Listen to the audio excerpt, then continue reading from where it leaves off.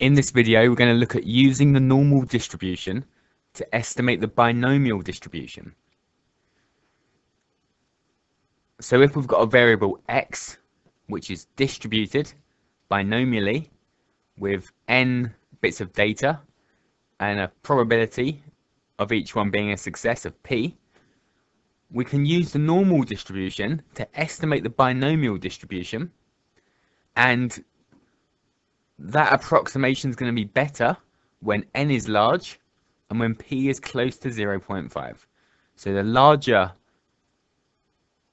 n, so the more bits of data there are, and the closer the probability is to half, the better that approximation is going to be. And this is given to us in the formula book. So when we're using the normal distribution, the mean is NP. So the mean is NP, and the variance is NP times 1 minus P. So in order to do the normal approximation of the binomial distribution, we use the mean and the variance that are given to us in the formula book. Okay, so here we've got a question. We've got a variable x distributed binomially. There are 40 bits of data and the probability of success is 0.42. The question says use the normal distribution to calculate an approximation for the probability that x is less than 15. So we're going to use the mean of n times p, so 40 times 0.42, and we're going to use the variance of n times p times 1 minus p. So 40 times 0.42 times 0.58, and that means the standard deviation, which is square root variance, is going to be the square root of 40 times 0.42 times 0.58. We also need to bear in mind that the normal distribution is continuous and the binomial distribution is discrete. So we need to make a correction for that, a continuity correction. So that means we're using the bounds. So if we're looking at 15, we're going to say the upper bound is 15.5 and the lower bound is 14.5. So for 15, that goes all the way from 14.5 up to 15.5. So when we're looking at the probability of less than 15, we want less than 14.5. So we're going to be using an x value of 14.5 for the normal approximation. So now we're ready to pick up the calculator.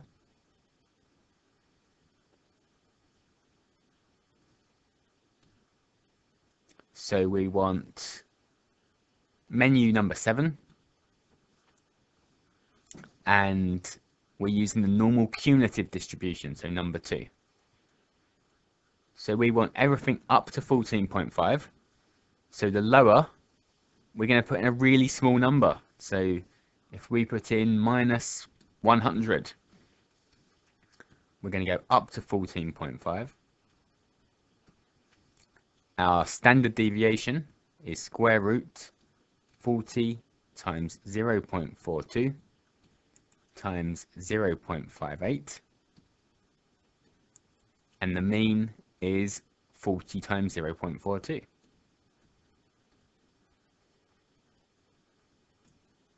So we get our probability out of 0.231 to 3 significant figures.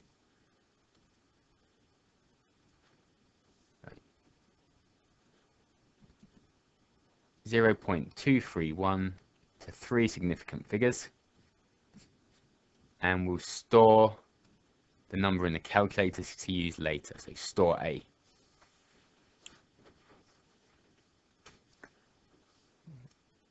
Part B, use the binomial distribution to find the probability that x is less than 15. So for the binomial distribution, we've got we want to go less than 15, so that means we're going up to 14. We don't want to include 15, so we want to go up to 14. We know n is 40 and p is 0.42. So we're going to get the calculator again, menu 7, go down to the binomial cumulative distribution this time, 2 for variable, so x is 14, everything up to and including 14, n is 40, p is 0.42, so we've got a probability of 0.232 this time to 3 significant figures.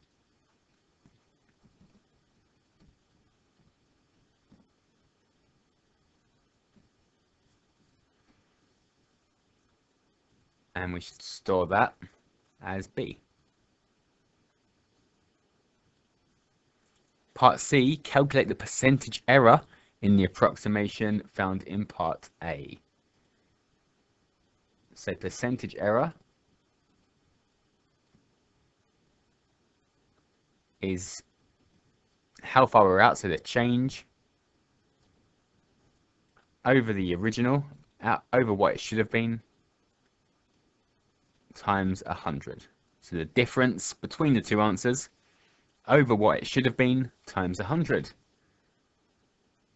So we're going to use the exact numbers, but it's our 0.232 minus our 0.231 over 0.232 times 100. So B minus A over B times 100. So menu 1 again, back to the normal mode, and it's B minus A over B times 100.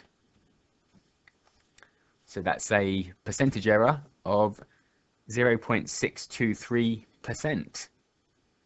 So 0.62% to 2 decimal places.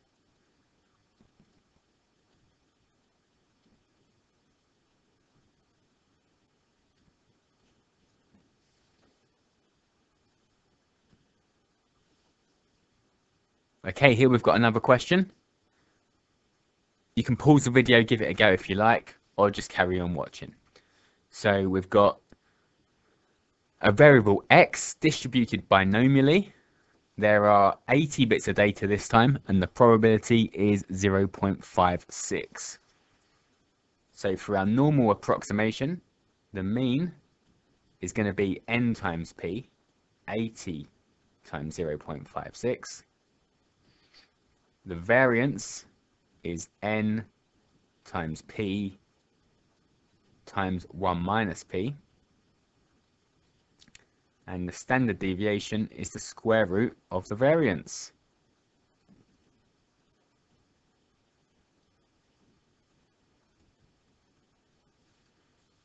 Okay, we need to do our continuity correction. So we want bigger than 40 this time.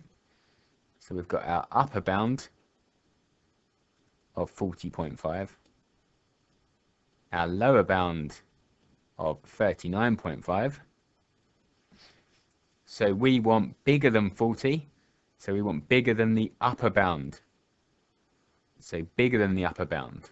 So it's got the mean in the middle. I don't know where 40.5 goes. Let's say it's slightly on this side. So we've got 40.5 here. We want everything bigger than 40.5. So we're ready to pick up the calculator and type the numbers in. So menu 7 again, normal cumulative distribution, and our lowest point is 40.5. We're going all the way up to a massive number, put 1,000. Standard deviation is the square root of 80 times 0.56 times 0.44. And the mean is 80 times 0.56.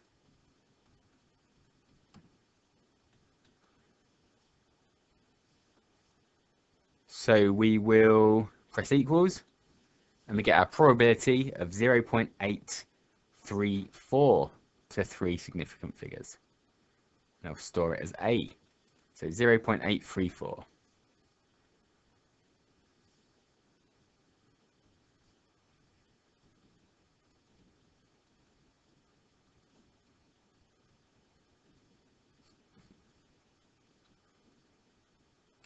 Okay, part B, use the binomial distribution to find the probability that x is bigger than 40.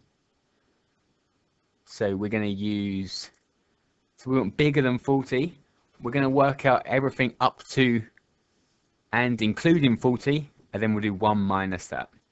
So we'll use x of 40, n as 80, p is 0.56. So we're going to work out everything up to and including 40, and then we'll do 1 minus the answer. So let's pick up the calculator again. Menu 7, binomial cumulative distribution this time, variable.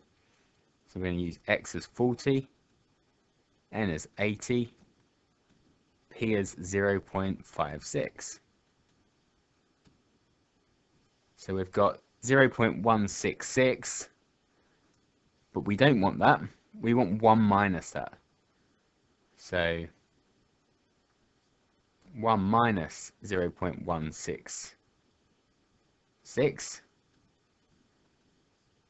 So menu number 1, 1 minus answer, which is 0.834. And we'll store that as B.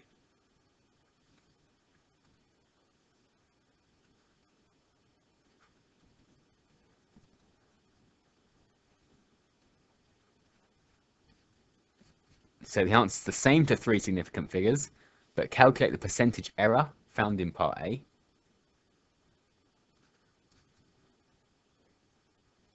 So percentage error is going to be the change over the original times 100. So it's going to be our 0.834. We're going to use the whole number minus our other 0.834 over 0.834, this makes no sense, times 100. So it's one of our answers, take away the other answer, over, so this is A, this is B. We're going to do the difference between them over what it should have been, which is B times 100. So B minus A over B times 100.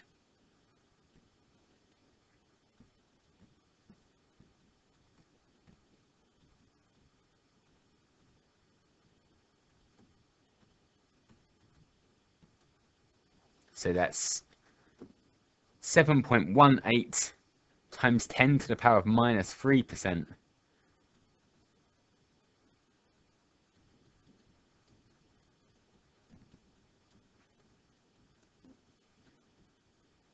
To 3 significant figures. So that's 0.00718%.